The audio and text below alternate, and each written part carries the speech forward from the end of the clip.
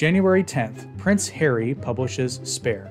His autobiography met with mixed reviews, but led to him and his wife, Meghan Markel, being parodied in South Park's World Privacy Tour episode. We want privacy! We want privacy! You've lived a life with the royal family, you've had everything handed to you, but you say your life has been hard, and now you've written all about it in your new book, Where?